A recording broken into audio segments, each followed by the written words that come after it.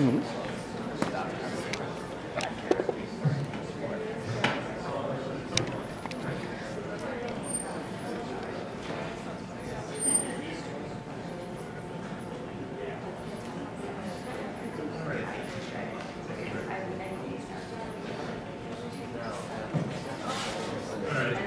evening, everybody. Thank you for showing up for tonight's presentation. We have a couple of notes on Data Education DC, and then we'll get into our presentation with Joseph Nelson. So we have Josh Troyes is the main organizer. I'm one of the assistant organizers, and we put on these presentations as often as we can to educate the public about data science topics. So the agenda for tonight's event, we've already had some networking. We'll quickly go through introductions. Joseph will speak for about an hour, then we'll have some time for Q&A afterwards, and you're more than welcome to hang out for a bit and continue to keep talking. And some of these events then wander off to a bar kind of thing. So for our upcoming talks, we have Blaze Ecosystem, which is next week, and that's concerning Superfast Python. And then we're going to be focusing on a topic on deep learning, 2 weeks, and that's going to be relating to tensor methods. And then we have another one that's going to be data versus art related. And Data Education DC is part of the Data Community DC umbrella. Data Community DC is a nonprofit that's based in the area that basically has oversight of a lot of different meetups. And some of our sister organizations, we have Data Science DC, we have Data Innovation DC, Data Biz, and so forth. And there we go. And we're very grateful to our sponsors. These are the people who allow us to provide the food and to keep costs down and to make sure that these are free events. And we're grateful to have Booz Allen, Microsoft, GOV Business, Data DC, obviously, and AOL as partners in allowing us to host these events. Data Community DC also has a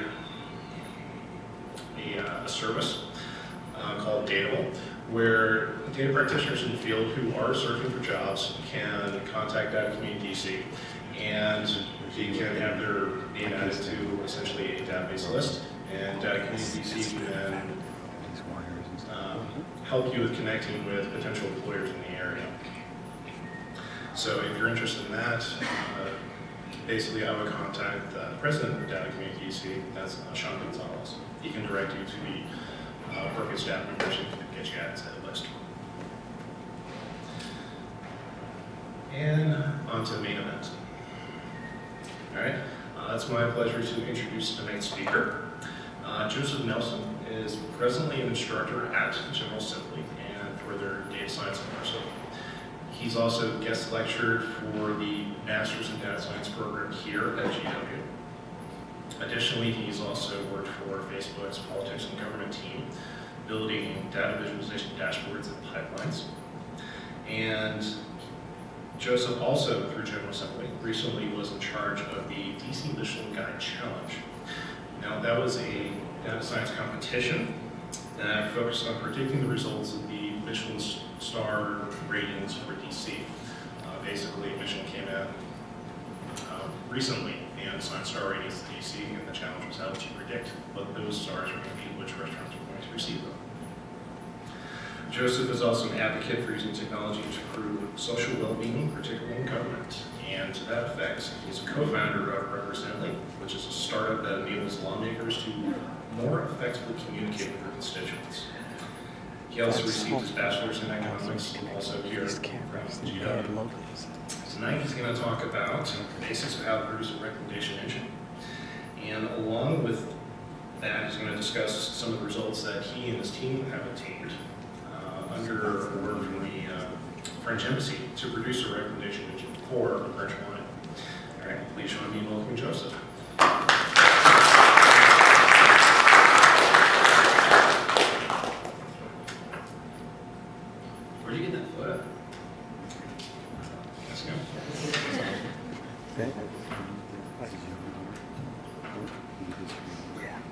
So that basically.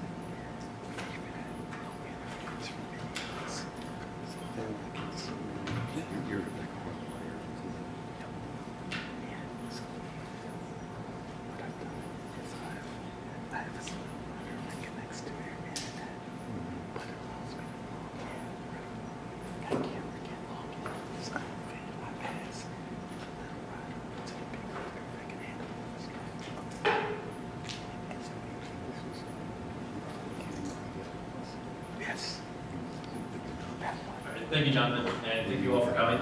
I'm Joseph Nelson. I don't know a lot about wine, but I know a fair amount about data science. And so tonight I want to talk to you all about how to build a recommendation engine, specifically when you know nothing about the subject area on which you're recommending. So what are we going to cover tonight? Well, first and foremost, the lecture style that I like to give is highly interactive. So if you're sitting towards the front, I'm sorry. And secondly, the goal is to have a working knowledge, takeaway at a high level of how recommendation engines work and how you can build one actually yourself using Python technologies.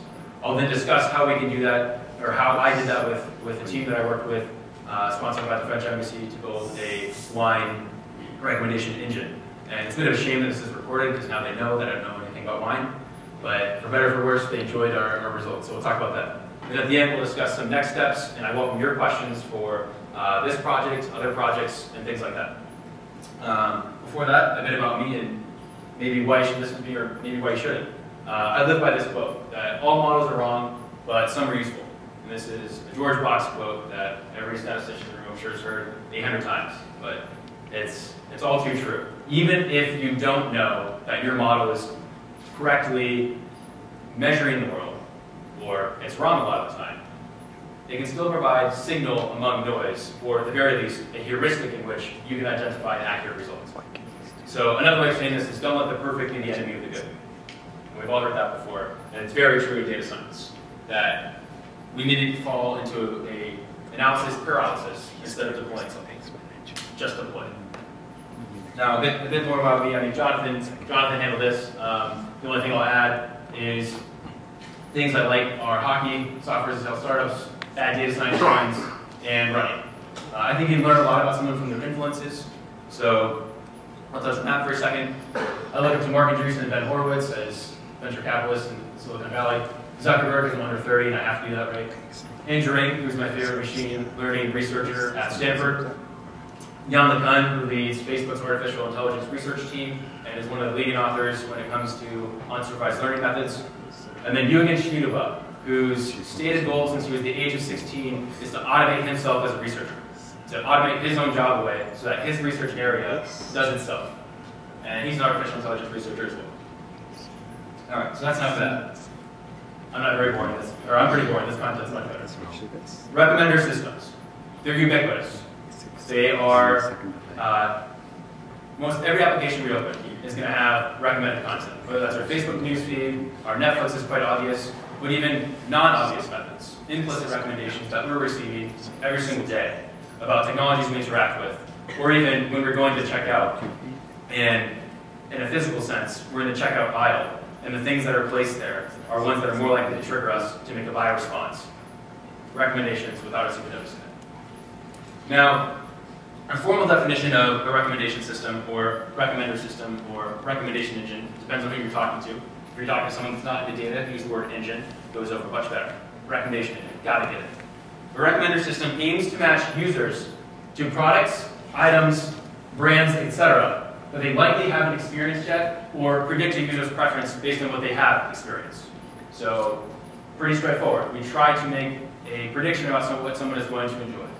And there's a number of methods that we can use to solve that exact problem, right? There's a number of models we can build and a couple of tacks we can take. But they all rely on ranking and predictions based on those rankings. And importantly, they rely on, of course, data, but more specifically, the type of data we're dealing with. And so in order to discuss how to build a recommendation engine, we equally need to discuss the types of data we're working with and how we can leverage that data to better serve the users of our given product. Now,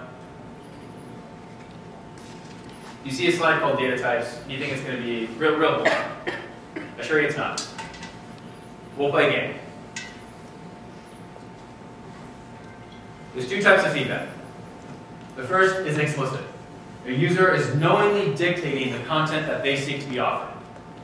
That's all I'm going to say for now. Implicit.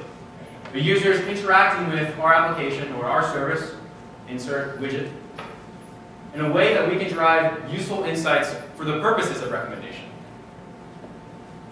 So we'll hammer down on these a bit, but that's just the preface you're going to get. Now, the next slides. It's a game. Everyone has at least 2 fingers, so you have to play. For the following slides, I want you to put up 1 finger in the air if you think that the system that I've displayed here is an explicit type of data feedback for our application. If you think it's implicit, put 2 fingers in the air. Okay? Everyone, no one can say I didn't know how to play? Got it. Yellow. Implicit, or explicit, or implicit? I flipped the wording on you. Explicit is 1. Implicit is 2. Fair number of 1s, and a few 2s. I want to hear from one of the 2s. Why did you say 2? Well, I'm looking at the stars. Mm-hmm. So you're giving information, but you're not exactly saying what you're looking for. Okay, so his argument is you're giving information, but you're not saying what you're looking for. Can we hear from one of the 1s? You have to call on someone, unless someone is brave and saves all the rest of you 1s. Terry. I said 1 because you're knowingly looking at reviews and reading things about something you're specifically seeking out. Yeah, I agree with Terry. This is an explicit form of feedback and data. We're very clearly saying the type of restaurant that we want to receive recommendations about. We're very explicitly telling this system what we think about this given preference for the purposes of receiving additional content. Now, one trend we'll notice throughout these examples is it may not be super easy. And that'll be part of the wrap up of this section. But before that, another one. Tinder. Explicit, implicit.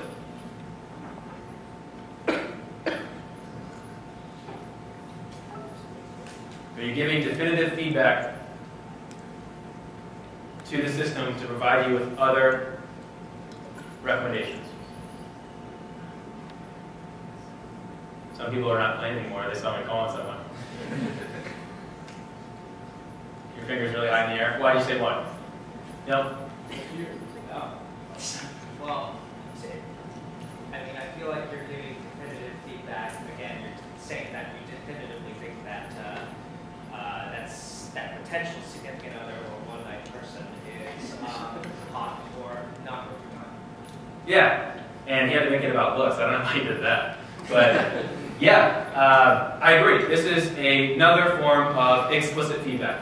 Conditional upon us believing Tinder's using that data for the purposes of recommendation, of course. But I think it's safe to assume that we know they take into account location and past preferences and so forth to serve up new recommendations. And you explicitly say 0 or 1. It's very easy. Slide scale. All right, good work. Engagement metrics. So here I just have like a graph of how often users engage with my given site. Explicit, implicit.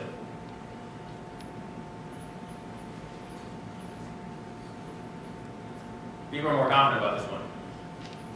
I don't think I see a single one. I agree. Implicit. Why do we know it's implicit? We were incredibly confident on this one. You already spoke. Yeah. I mean, they don't know they're being tracked, basically. Yeah. They may not know they're being tracked, but maybe even, I agree, even more concise, a user doesn't recognize they're giving a feedback for the purpose of receiving additional content. The user is giving us feedback just via their user session. How long they've been logged in, if they click through to a given profile, things that were served up to the user, and then they implicitly told us, did they like that content or did they not like that content? Implicit feedback is incredibly powerful. It's everywhere.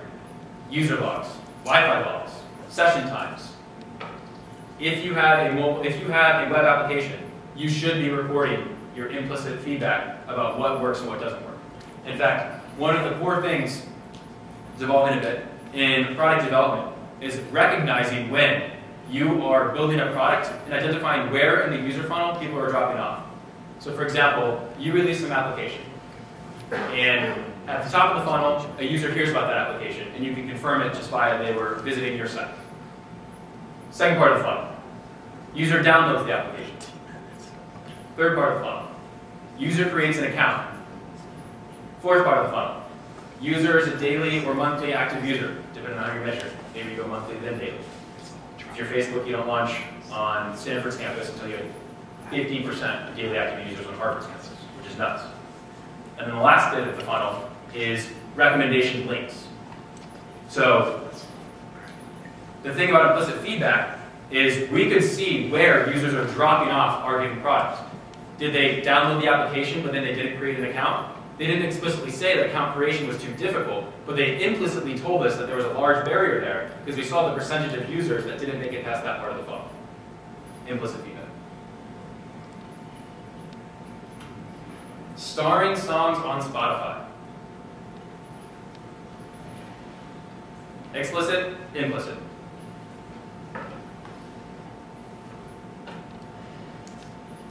Why did you say two? I would say it's hard to say because it could be explicit because you could be able to choose what kind of music, but it's also implicit because it might based on what kind of music you listen. She says it might be implicit because Spotify is noting the songs that we are listening to more and streaming. And then she also says it can be explicit in that if we say this is a good song to us, this is a thumbs up, this is a star, that seems to be explicit. And you cover both sides of it. You save your peers. It's kind of both. The starring action itself is explicit, sure, but when we talk about user logs, we talk about the number of plays added to the playlist, things like that kind of blur the line. And this one is supposed to be a both situation. Spotify itself, of course, takes advantage of both. The starring itself, we could say is explicit, but listening and receiving recommendations is equally implicit. And so there, I kind of shifted the goalposts on us. I'm talking about the product as a whole, but for good reason. The point is to demonstrate how there's not often a single way in which we're soliciting feedback. That's important. That's one of our key takeaways. User sessions. Well, we went on a rant about this one, I hope. Hope we get this one. Explicit or implicit?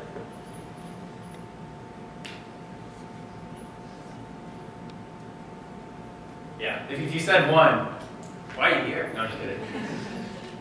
It's implicit. We're not having a user explicitly tell us, yes, I'm still enjoying this, yes, I'm still enjoying this, yes, I'm still enjoying this. Their presence on our site tells us that. Okay, so that was a fun exercise. Let's distill what we learned, and then I'll tell you what we learned. What did we learn? What is a takeaway? We need to track engagement metrics. We need to track engagement metrics. Agreed.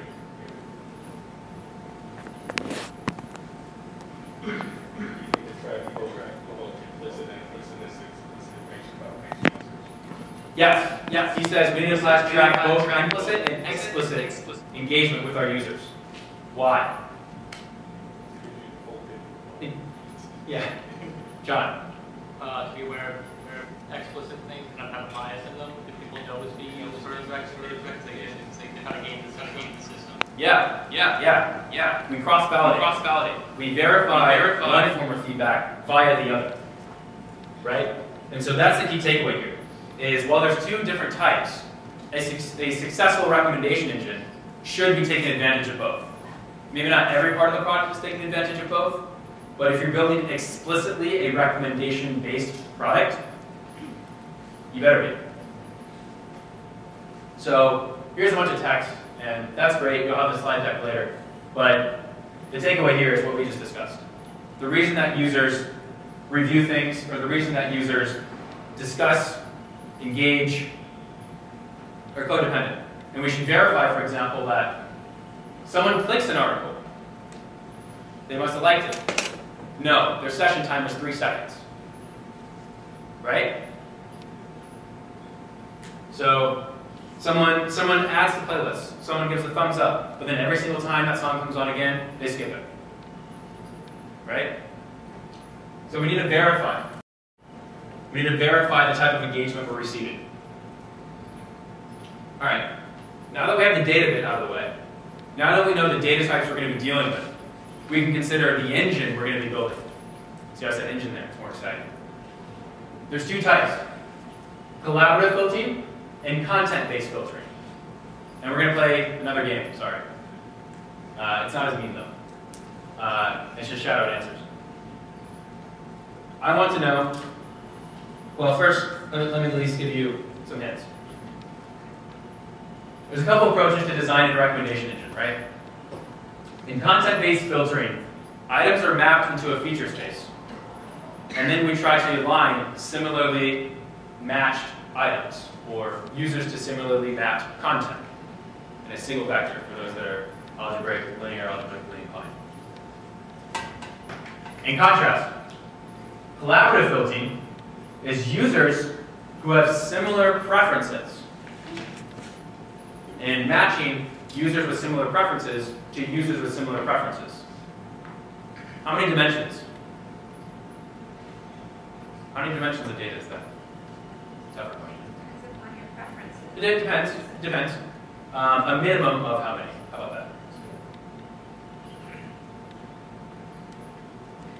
The first one is a single mapping of content to a feature space. The second one relies on, Would be users by items?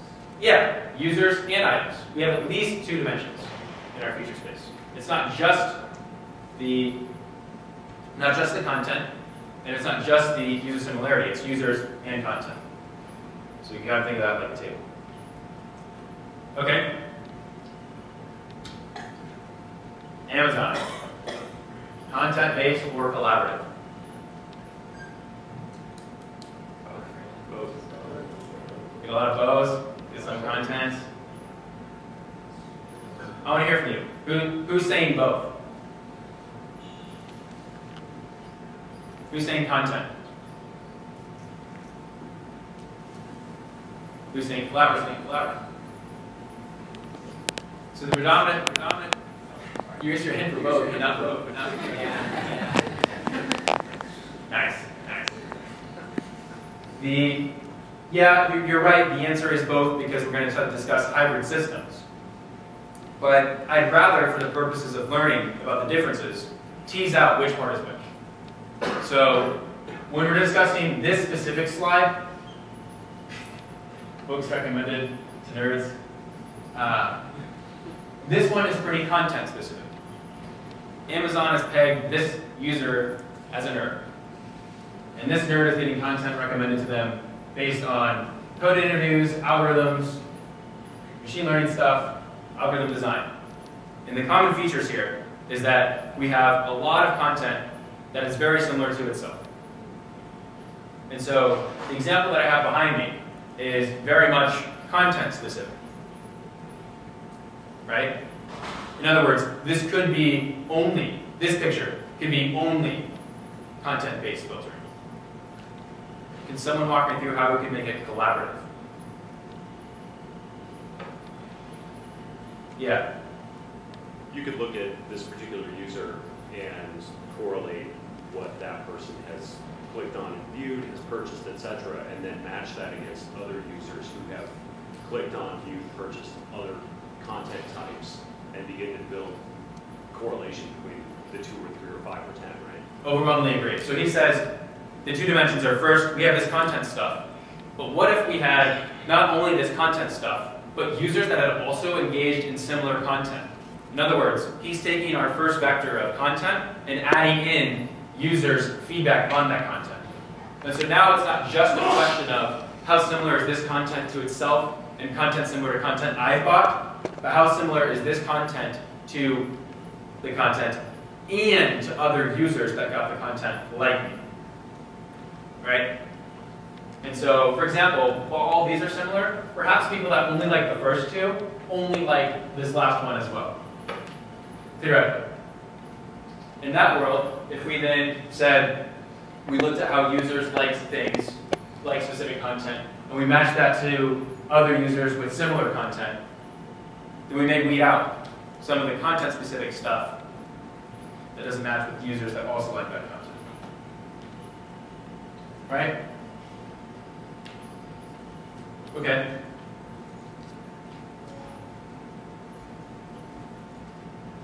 Netflix. We'll be talking about them more later in a second.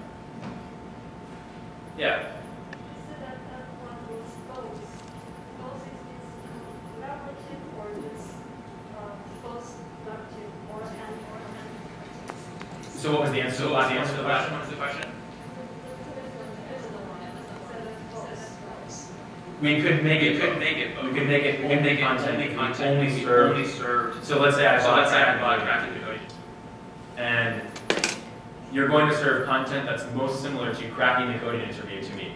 So an algorithms textbook is very similar to cracking the coding interview. They're both about algorithm design and introductions to computer science. I can make that matching determination based solely on the content of those two things being similar. Nothing about how users reacted to that content. So you mean both is collaborative, right? They are the same. Well, we're going to say both is a hybrid approach, and we'll talk more about it in a second. The reason for that is because in this example, while we know that one dimension is our content, the other dimension is our users, we could have only matching users to users. That's also collaborative. Yes. Okay, so Netflix. We have a similar story going on. This is a hybrid. Yeah. Why? Well, it's not just, those are all content-based, and then, because I know Netflix uses both how you would rate something, and then as well as how you would rate it, but they also rate it highly within the same context. Yeah. Yeah. Oh, So he says, content-wise, we could be having all comedies. But Netflix also bases their recommendations not just based on the content. This is a comedy, this is a comedy. But users that, think about it, comedies is a large feature space in and of itself. Users that like this specific comedy, 50 First Dates, probably don't like any other movies because it's a terrible movie. But users that like Anchorman may also like something like Tropic Thunder. And so,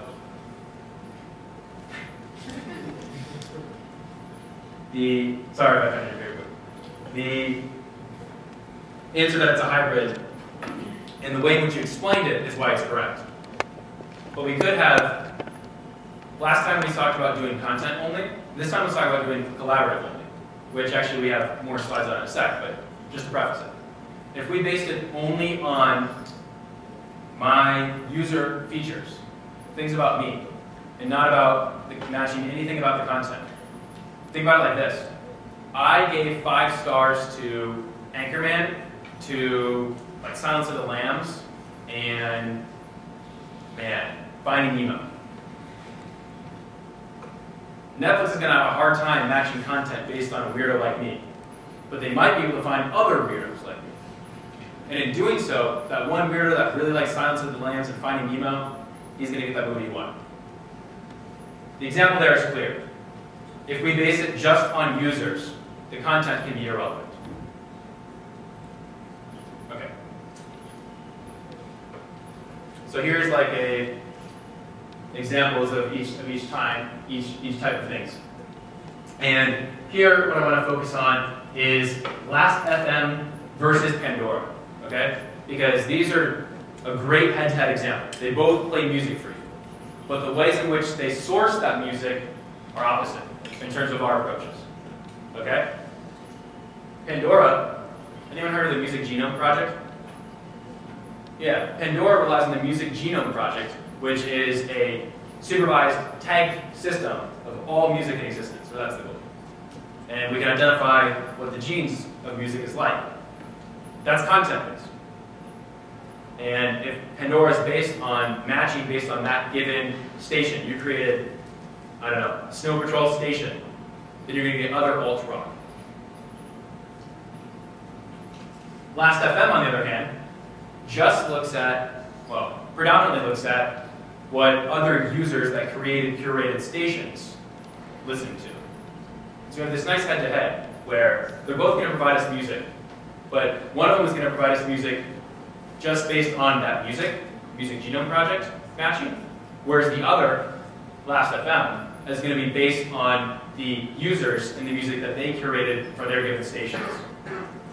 So imagine Last FM, you know, they got 500,000 users, we'll say, and we know, based on that 500,000 users, what other things new users to our system are going to like.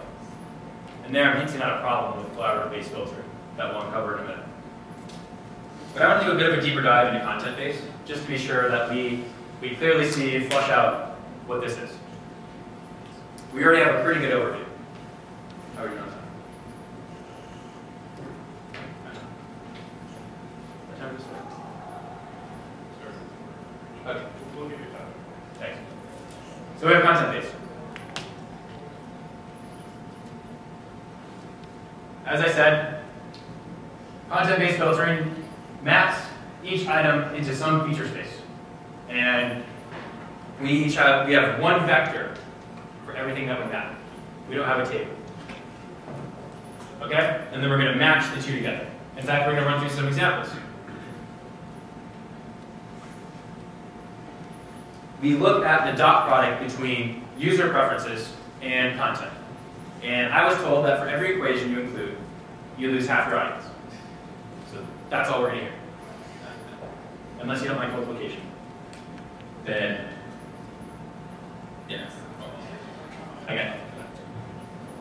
Okay. So we have these movies that are tagged already, okay? The importance of this setup is this content was pre-tagged. Just like the Music Genome Project tagged our songs for us, IMDb tagged this for us, okay? And our features are big box office, aimed at kids, famous actors. So Finding Nemo, big box office for sure, aimed at kids, famous actors, kind of. Okay. Mission Impossible, not so kid-friendly. You ever dreamed of sushi, how did it make up box office? How do you hear about that from your friend? Like, I literally needed to. Okay, now let's take some user. Or a couple users, maybe. And we'll start with Alice. Remember I said we're doing that dot product thing to match this user to whatever content we want to give them? Well, given that we're multiplying vectors, it's pretty straightforward. We're going to take Alice, who we've determined this about her preferences. This is her vector preference. And we know those things about Finding Nemo. And so our prediction for Alice, just with this simple dot product, 5 times -3, summed with 5 times 2, summed with 2 times -2. Our recommendation for Alice, or Finding Nemo, is -9. Everyone see that? Super straightforward. The important things isn't that you solve the multiplication, it's that you recognize this content tagging was given to us. And these preferences, we know about Alice. Perhaps you filled out a profile or something. We're going to do the same thing for Mission Impossible, which you find would be a really bad fit for Alice. We're going to do the same thing here and there. What do we select? What do we select? Sushi. Thank you.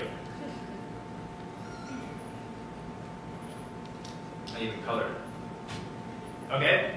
Bob, same story.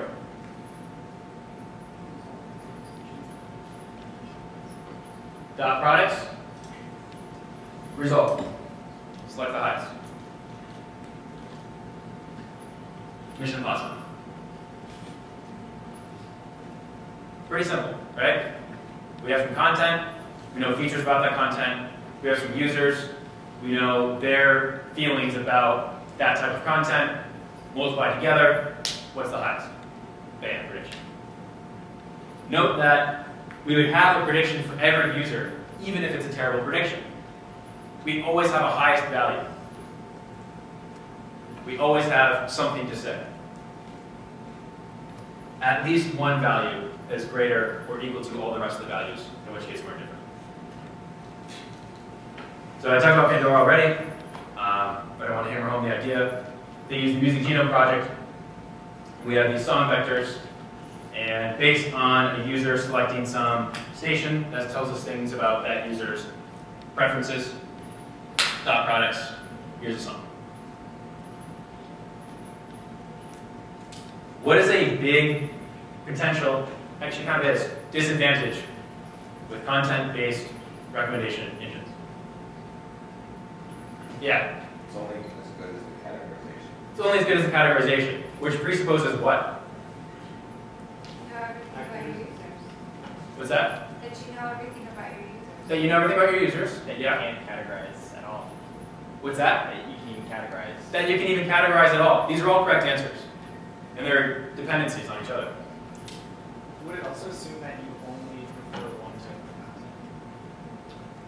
In an absolute sense, but we can know, like the Mission Impossible example, there were still two that were positive. So we hit on a key problem with content-based filtering there.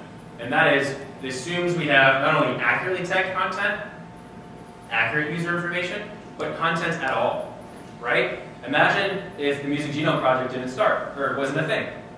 Pandora can't exist, as it does now, right? So we have this huge ask where we need this tagged data. We need tagged data to be able to assign it to users. Let's keep that in the back of our heads. There's the other things about it. Another one that we didn't really mention too explicitly, it's hard to create cross-content recommendations for the same reason that maybe we have a bunch of books tagged, but we don't have a bunch of music tagged. Whereas if we're measuring by the user level, then if we know that user's preferences across a variety of spaces, as long as we're matching to the user, we can still make a good recommendation. Okay, let's do a deeper dive into collaborative filtering. So collaborative filtering, we refer to these methods where we predict ratings instead of thinking about users and items in terms of feature space. We are only interested in existing user ratings themselves. This is what I've been hammering home about. We just need to know things about one user. Here's our formal definition about that. And because of that, we have these ideas. Now, I think we're prepared to discuss some main differences in these systems. Can someone name one?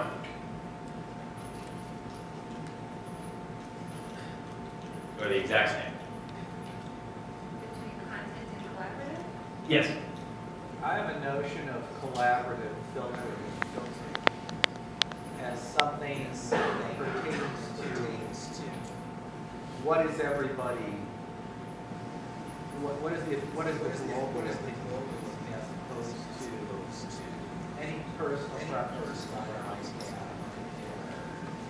anything, it's more global. So if I know that this is highly rated restaurant, I know it's highly rated school, highly rated smartphones, computers, to my notion of that's my collaborative as opposed to content. Yeah, so that I personally had something to do with. yeah, you bring up a good point. He says that we may arrive at just the most popular choice. If we're just basing it on users, imagine like when a movie opens and the box office goes nuts. A bunch of users, or people, went to the movie theater. Users are people. Users are people. And those people had opinions about that movie. And if we had a bunch of people do that, his point is that our collaborative filtering is going to be like the equivalent of saying the most popular thing. Kind of true. Consider the following. Is that bad? If it's filtered good enough, it's narrow. Yeah. If it's popular within my subpopulation. Right. Right. So that's what I wanted to get at. If we are relatively confident that users, that's only a problem if we're not confident that users are relatively similar to begin with. If the users are very similar, then yeah, maybe they both do want to go to popular films. Perhaps that's one of the features they like, that it's a big box office film. And actually an advantage is that even while that is a really good thought about driving a global answer, that doesn't mean that we can't get to the long tails of recommendation. As in, users that have very odd specific preferences, like that movie person I listed earlier. If we had people with very specific preferences, sure, it's harder to find them matches. But that doesn't mean we would be limited in making a good recommendation. In fact, we might be very empowered, because if that user has very categorically odd opinions, then content-based approaches are going to fit. What are some other big differences? The kind of data needed for each approach. Is the type of data needed for each approach that different? With content based, I think you need to know a lot about products, whereas content filtration, a lot about how users relate to you. Yeah, agreed. He says the types of data we need are disparate. Content is content. We care about tagging items, we care about user genome projects, we care about knowing what this book is about. Collaborative, we need to know things about users. And in fact, that will raise a potential problem for us, as I alluded to earlier. But let me just throw up our slide about our differences. The main big idea, we're mapping users into a single feature space, single thing about how they feel about big box, whatever. And we're using that as a vector. Collaborative rely on previous user ratings. I want to focus on that. Collaborative relies on previous user ratings. Does anyone see a problem with that? A couple of people do. A lot of people do. I want someone that hasn't spoken yet, though. Yeah? So you have to have an ever-progressing data set as you get new content. So as new music comes out, new movies come out. At data set 0, you're not going to have any ratings. And then as that's been out longer, you're going to have ratings. Yeah. In other words, scalability. It's going to be tough. You can be that guy that sits in the meeting and just raises his hand halfway through and goes, does it scale? And you'd be valid, raise a valid point. Good job, does it scale, guy. The volume of information that we have to deal with in terms of making these recommendations about our user data grows at the rate of our users. What else? It's hard to scale, you're right. Yeah? This is kind of like what you were saying earlier, like, so yeah, content-based, like, you look at 2 books on organic farming, you can look at it and see that they're both on, like, objectively both job review, but then in collaborative, the thing that I was wondered about was, I mean, are you basically treating, like, I think the ones you have are like big actors, With the content base, the ones where you show the top lines. Yeah. So, yeah, like, there's no dispute that there's factors that you kind of pick to someone, like, do they like big actors, do they like, I'm forgetting the other two, but the one with the other. My question is like,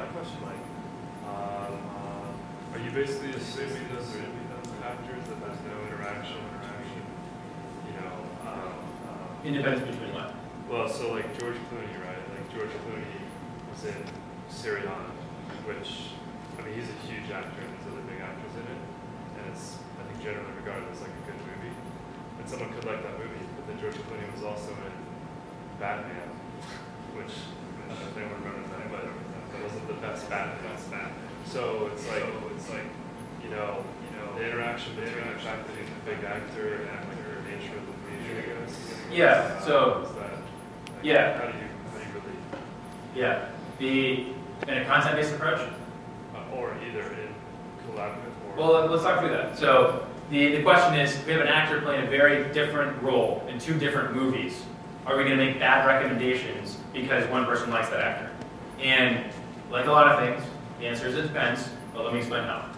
If we have other features in addition to actors that this person likes as a bit of the content, then perhaps we can still make a pretty good recommendation. But if we're highly dependent on actor, and actor is just one of two content-based features, then yeah, we would recommend a totally different movie. Probably going to care about genre, I don't know. But the point is that you raise a good design question about what factors we should match on. Now let's talk about that in the collaborative approach, because that's where I want to shift our discussion here for a second. Because we haven't uncovered, well, we've discovered the does it scale question. There's something else. How is it going to gain traction? Can you unpack that? Well, because it's relying on user input. If the users aren't inputting anything, it's not going to gain traction at all. Yeah. The relies on user input. In other words, what if you're the first one on the product? What do you recommend to me? And that's where I want to take this discussion. That's called the cold start problem. You have nothing to go off of. And that's because we rely on ratings and feedback from our users to make recommendations to our other users. Right? It's a dramatically difficult place to be. If we don't have any users in our system, how can we make a recommendation based on users in our system? That's the most simple way to think about it. And so, as spoiled the lead, we can get around this by some bits of implicit feedback, which might include item browsing behavior, or user sessions, things like that. We can get around it like that, knowing that even if we don't know this user's ratings of this restaurant, if these users spend a lot of time looking at Persian food, potentially they like Persian food. Things like that can help. But this is why we really rely on hybrid approaches. Because if we can have content that's tagged to solve our cold start problem, and a collaborative approach where we listen to our users and we learn what those users like best, then we may just have a silver bullet of a solution. I just had a question. In design, do you ever, so like specifically here, like would you ever, use someone's like geolocation or the browser they're using? For example, if someone's coming from, like you can tell they're coming from California and they're on a map. I mean, You're asking a data scientist, would you use data available?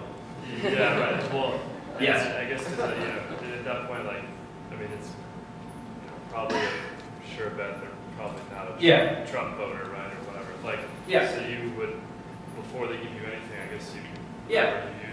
Even if unless someone's spoofing their IP and using a proxy, in other words, they're a scraper, then we know their IP address, and that tells us a fair amount of information already. You're right. So the point is, we now understand that we can glean lots of information without a single rating.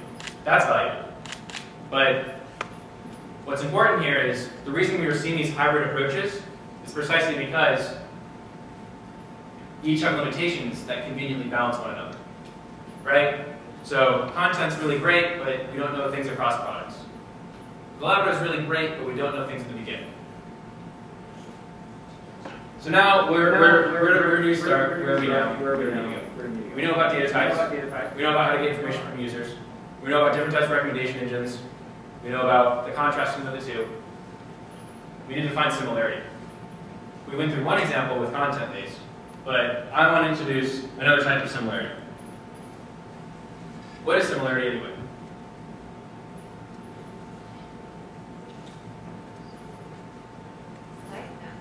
Likeness, yeah. Can we break that down in a way that would allow us to say how likeness to things are? I don't disagree, but it's often a taken for granted principle. Yeah? I mean, you can take a quant approach and determine what your attributes are that would identify sameness, and then measures a number of attributes that match across the two entities. Yes, yes. You need to find your card similarity. Sweet. So, we're going to define similarity between two sets of objects. And we're going to see how much similarity there is versus how much difference there is. Just a very terse approach to similarity. Obviously, at this point, if we're data scientists or at least have worked in some applied statistics, we recognize that there's other methods we could use. Regressions or supervised learning techniques, support vectors, whatever. There's a model you can use to solve this process too. But that's beyond the scope of what we care about tonight. We just care about some way to get similarity. In fact, the lecture that's coming up in like 2 weeks is about deep learning, which is a way to determine similarity, of course. There's a host of models. So we care about the number of things that the two have in common versus the number of things that these two things have differently. Intersections and unions. So there you go. Number of similar elements and the union of quality elements. And in the ors. Now, in this example, we have two sets, and we're looking at how many of those things are similar between those two sets, and how many of those things are different between those two sets. So we have set A, 1, 2, 3, set B, 2, 3, 4. How many of those things are similar? 2 and 3. How many different elements do we have? 4. So what's our similarity? 0.5. Oh, I took out the answer slide. That's it. Yeah. This one I know the answer slide's here. Okay. User 1 likes Target, Banana Republic, and Old Navy. User 2, Banana Republic, Gap, Kohl's. How similar are these users? According to your card similarity. How similar are these users? How many things do they have in common? How many things are different? The total number of the union. Not how many, sorry, how many they have different is a poor way of saying it. How many different items we have available to us is a better way of saying it. Yeah. So we have 5 different things, and one of them is similar. Nice. Bless you. Okay, so now we have a very terse way of determining similarity. We have data types. We know what type of engines we can build. So we can build a recommendation engine. So that's what we're going to do. But first, the Netflix prize.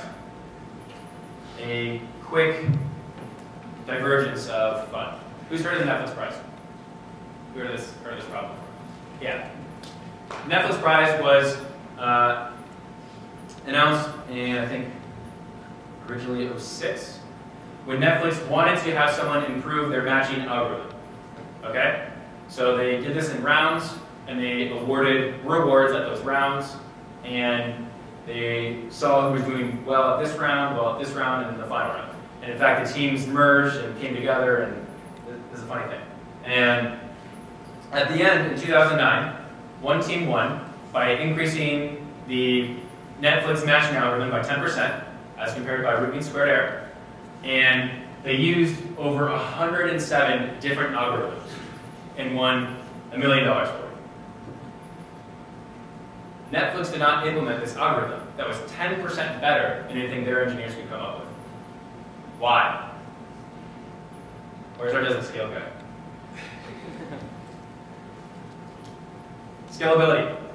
The ease with which you can implement something that's so monstrous just to get a single 10% recommendation increase. The engineering fee, the cost, the implementation simply did not outweigh the benefit of having a 10% better match. And Netflix cited some business interest reasons as to why they didn't want to have the Netflix prize given out, or sorry, they still gave the money, but implemented that year. And then they offered to do it again, and they released too much user-sensitive data, and they canceled it, and it was really awkward. Netflix advises no. Okay. Now wine. Wine. So I promised I'd tell you guys how we did this with wine. And I thought I should first tell you how you do it at all. I don't know much about movies either actually. So wine. We now know the steps required. We need to get some data, determine our recommendation system, and test. Right? So I'm going to walk you through this saga of how this works. And this part is much less. There's 0 equations. It's just a story. So the French embassy has this award where they want to spread French culture. And I'm looking at it, and I'm seeing the ways in which they want to promote French culture in the United States. And I'm like, things I don't know a lot about French culture. Things I do know a fair amount about data. So I was like, all right, I believe that with successful data science, we don't need to know anything about anything. And I'm going to pitch them on building a recommendation engine with wine. And so I record this video of me with these wine bottles behind me, talking about how I'm going to build this great thing and how I'm mispronouncing, or probably mispronouncing these words. And it's a minute long, so it's amazing I can mispronounce anything in a minute. And submit it. And I wait and hear back. Then we hear back from them. They're like, hey, that's awesome. We're going to hook you up with Kickstarter. We're going to hook you up with some funds to make this happen. We're going to do a whole thing about it. I'm like, all right. Now I need to figure out how to do it. Didn't realize that it would go this far. And so we stage this hackathon, and we have a bunch of developers come, and they all show up. And the way we organized it is we had some French culture experts, some data scientist types, and some software developer types. And we all get into this room. It smells like roast pizza. People haven't showered. And we stay there for way too long. And we need to get some data. And we don't have any data, which is important, actually. And so we look around for data sources. We end up on wine.com, and it would be a violation of their terms of service to scrape wine.com. So we didn't scrape wine.com, but got all the data on French wines. It's recorded, remember? And with that data, we have 500 wine varieties with 5 features on each. We have the name of the wine, we have the price, the grape varietal, whatever that means, popularity, and the critic score. And we're like, okay, doing good. 5 hours in, got some data. Then we realized, I wanted to match based on users. Turns out we didn't have any users. And we didn't have any wine to test either. So things went from bad to worse. And I realized the harsh reality of the cold start problem and how we needed some tagged data on this wine to match. So for example, we knew the grape varietal, but we didn't know what that grape varietal went well with. I mean, I knew like white meats and red meats, but that's not a very good recommendation engine. And so, lo and behold, a friend of mine named Michael happens to be a software developer that used to work in a Michelin star kitchen. He's probably the only one in DC like this. And he's like, I know tons of wines. And he starts tagging some content. And so the whole hackathon comes to the screeching halt waiting for Michael to tag some content. And so he's like tagging some of these wines, and he's figuring out which ones go well with which grape varietals. We're all on like vivino.com, we're on like, it's great, I don't even remember the data source of like these infographics of how to like pair wine for beginners, and all this stuff, trying to tag this content, and try to figure it out.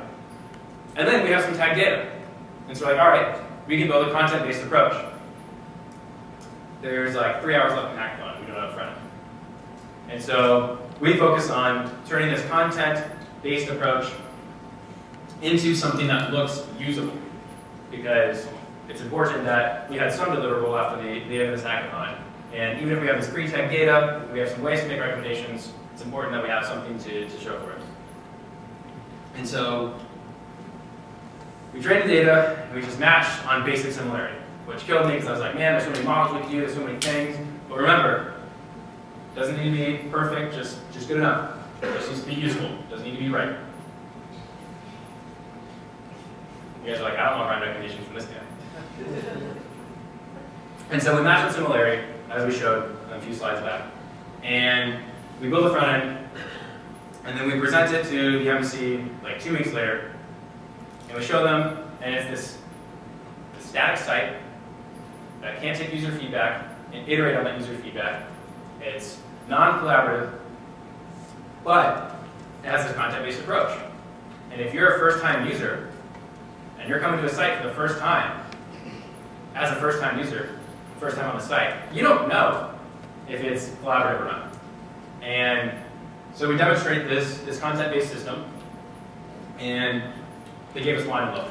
So that was good. But now we're going to have this predicament where we need user feedback on the pairings that we're recommending. We need to deploy to a more scalable solution given that we're going to be relying on this user feedback. We touched on that. We need users. And that's kind of a separate discussion about where this direction goes.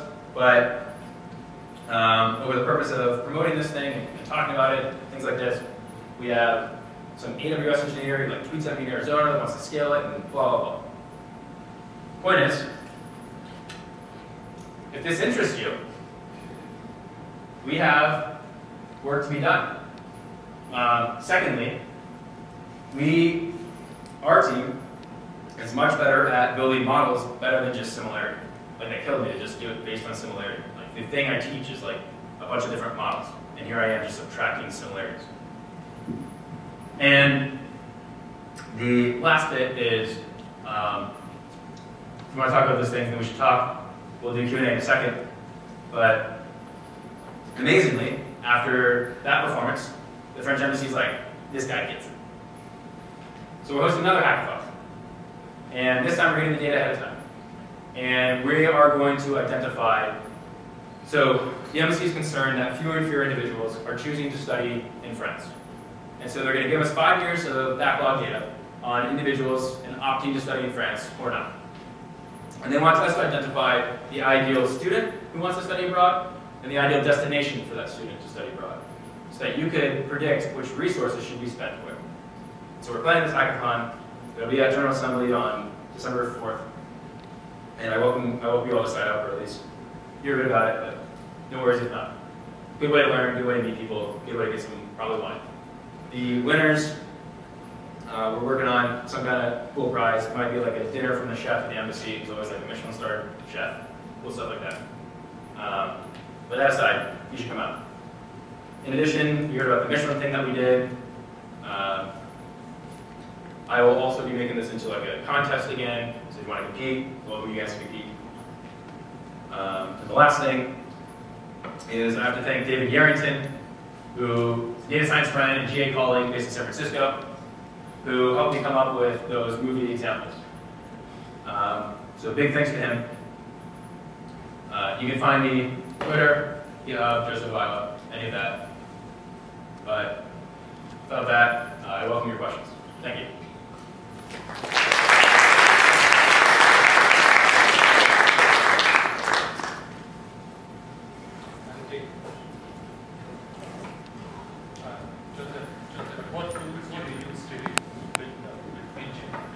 What tools?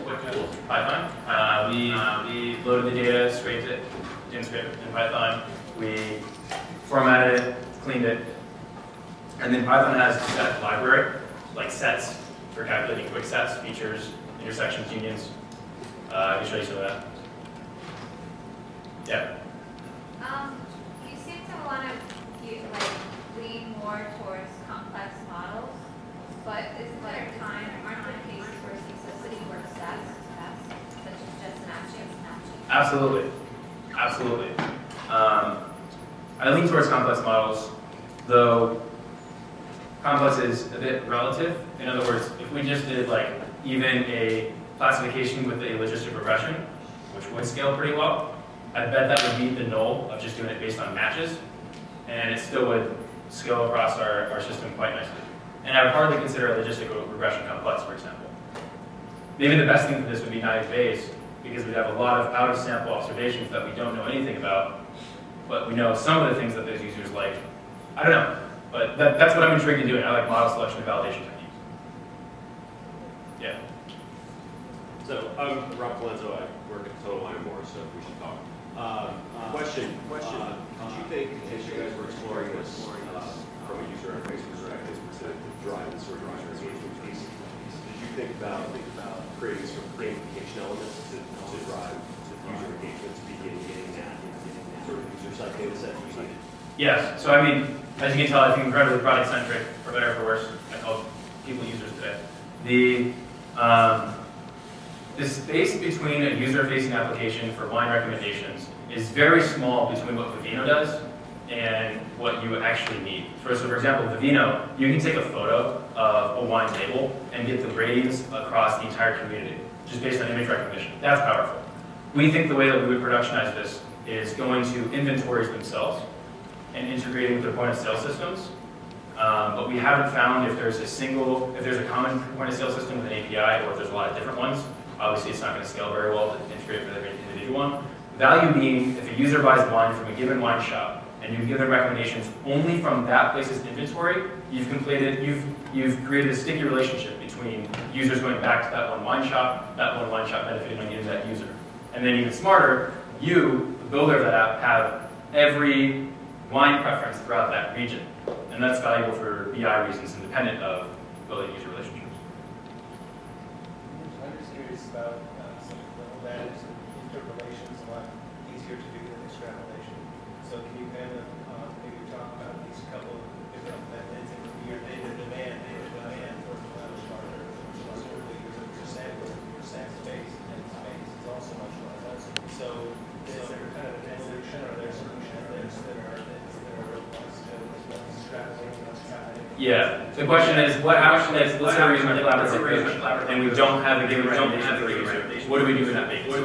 I mentioned a few small tactics, like basing on user sessions or basing just on the few things that they've clicked on, maybe items they've viewed in their cart. Of course, this is incredibly content specific, depending on what your thing is. But what's very common is just to do things like most common items. In other words, if we can find a recommendation based on collaborative, top preference, else most popular. And then anything beyond that depends on how improved you can take into account other implicit feedback, like I noted a second ago. Yeah. Yeah. So what was the total development time that you guys took? That was my first question, and there's the second one was. So I used to work for a firm, and they were pulling stuff from the DNC servers in Virginia. Yeah. Yeah. And they were basically building like voter profiles, and they had, I mean, it must have been at least like 700 or 800 metrics. Yeah. So how many metrics did you guys actually use? In the final? So I'll take this last question for all of us, but I see people streaming out, so I don't want to keep everyone captive, or if you guys want to be kept in the loop on the future French stuff, you can sign up and do that thing before you leave. Answer this question globally, and then every other question, let's just come up here. How many different features did we base it on? We based it on the 5 features that we had available that we had scraped. So how similar this wine is based on critic, popularity, price. And then we also enabled a user to filter by those 3 features. So yeah, you have how similar these 2 wines are, and given a user preference. So the way we took user preference, remember, it relies on 2 things, user preference and the wines. We had the wines tag, but we didn't have user preference. We had the user fill out a survey of what they were eating that night, and like what they wanted to eat that night. Big plate, small plate, white meat, red meat, whatever. Based on those, we had some tagged content that went well with those things. on those 5 features. So, you know, red and white is a very good determinant feature. We find frustrations with, you'll note that Jacquard's similarity assumes that every feature is of equal importance. In the context of wine, that doesn't make sense. Reds just simply don't go with some meals. And so we found like frustrations associated with this approach.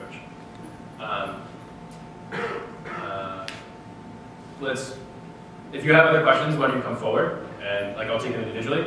And then if you just simply want to be up to date on like competitions that I do, or I send out this weekly email of data events going on in DC, like this one, and cool data sets and things to be learning, because I'm all about making the Python community grow, then I welcome you to come sign up for that. But beyond that, thank you all for coming tonight, and hopefully to meet some of you guys now.